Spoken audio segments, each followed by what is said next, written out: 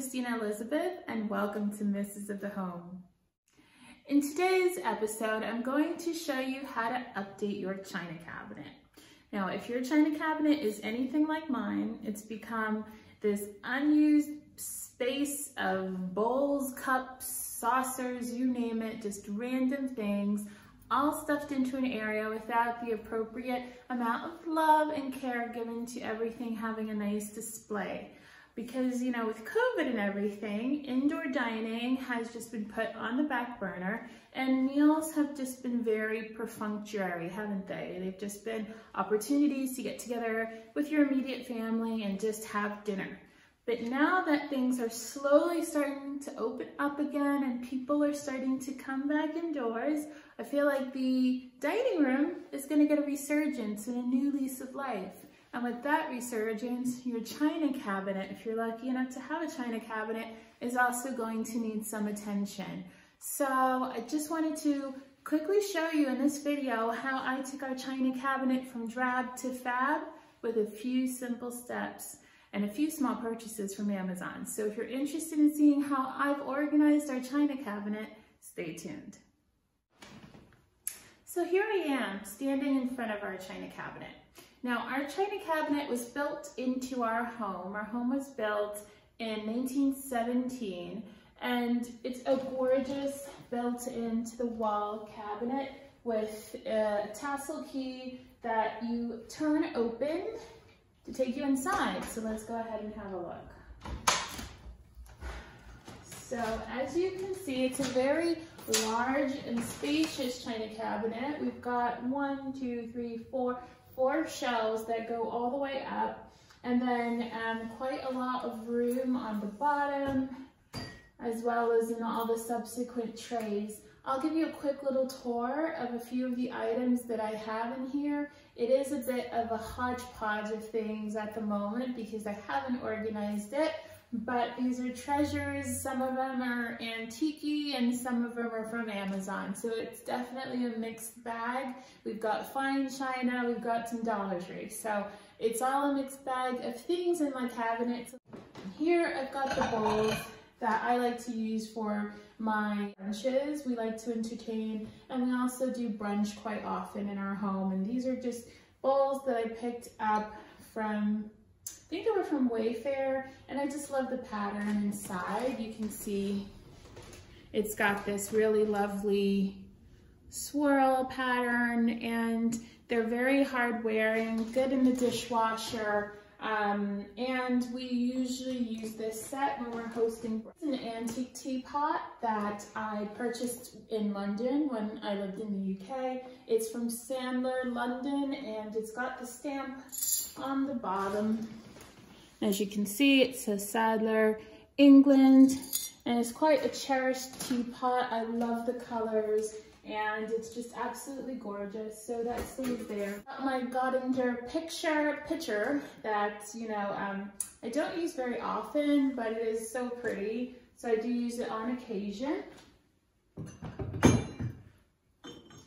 I have this creamer set that I purchased from shopgoodwill.com for a steal. It was like $10.99, and I've been using this quite often. It's made from pink carnival glass, and it's absolutely gorgeous.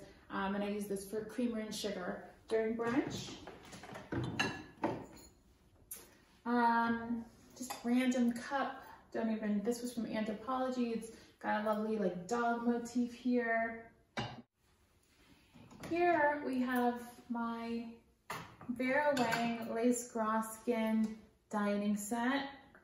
I received this when I was a bride, and it's absolutely gorgeous. It's in a gold finish on top with this lace pattern, and it's absolutely stunning. We use this at Thanksgiving every year, and it has pride of place here, but I would like to arrange it in a much nicer way. So we've got that.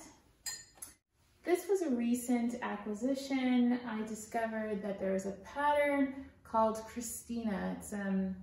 It's a pattern of china, and this is the coffee container in the Christina pattern. The name of the company that makes this is Crown Ming. And this is the Christina pattern, which is so pretty. It's got the pink roses, which if anyone knows me, you know I love pink roses. I mean, can you tell? So, and I just adored the pattern. I thought it was really dainty and sweet. So I picked this up recently and it's gorgeous. And as you can see, there's the matching server plate behind it. Then here I've got our Waterford glasses. So those need to be arranged. Here I have my very first piece of Jasperware. I'm afraid to pick it up. I can pick this small bit up. It's a 3-piece set and it's so gorgeous. This is Wedgwood Jasperware in the blue. It also comes in pink and maybe a few other colors, but I am a collector now of Jasperware. So if you guys know of any amazing Jasperware dealers, please do link them below. I find it to just be such a stunning pattern. So that's a treasure. Then as we go further up, these teacups are from Amazon and I got these for Audrey's first birthday. And they were really sweet and lovely. Let's see, we've got a random glass. Those don't need to be there any longer. This is what I mean when I say a lot of the randomness kind of accumulates and needs to be sort of taken out so that the things that you love can have their pride of place in the right manner and it's not just filled with clutter. So that's what we're aiming to do today.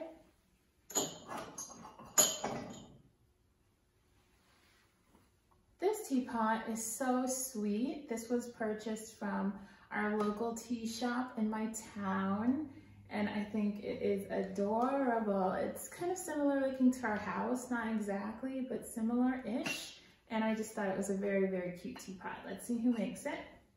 There's no stamp, but it was a very, very cute addition. So we got that. This was when I was out having tea with my eldest daughter, because we do love our tea in this house. So yeah, it's a really sweet teapot. And then up here, we just have a lot more glasses, as you can see. And then finally,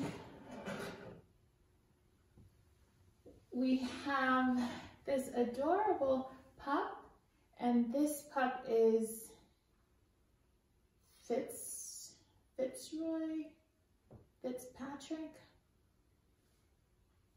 It's on the tip of my tongue. If you can remember the name of this pup, link him below. Fitz and Simmons, Fitzroy, Fitzpatrick, I don't know. I can't tell, I can't remember. I know it's Fitz something. It's on the tip of my tongue. Anyway, it's a collectible, it's antique, and I just cannot remember the name. Fitz something. Link me below. Leave me a comment if you can help me remember the name of this treasure doggy. I inherited this one, so that's why I don't know myself.